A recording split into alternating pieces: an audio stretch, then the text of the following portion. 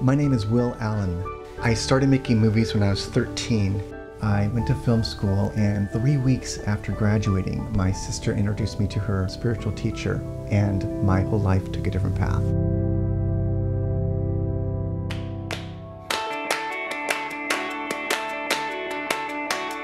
It was the middle of the 80s, and we wanted something different.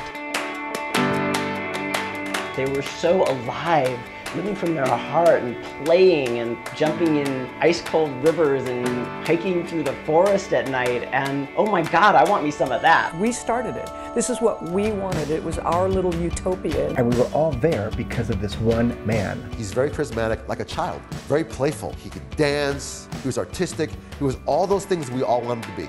He was just this beautiful, silent entity. And I said, I would follow you anywhere. My films elevated him to the role of an awakened master.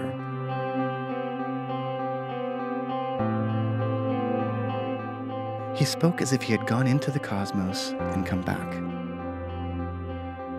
He said, what are you willing to give up to know God? It's not like we were forced to be there. We wanted to be there. He always told us we're an anti-cult. I was hallucinating, colors were moving around him, and I thought, I found it. I really felt like I had a purpose in my life. He just became stranger and more paranoid and more possessive.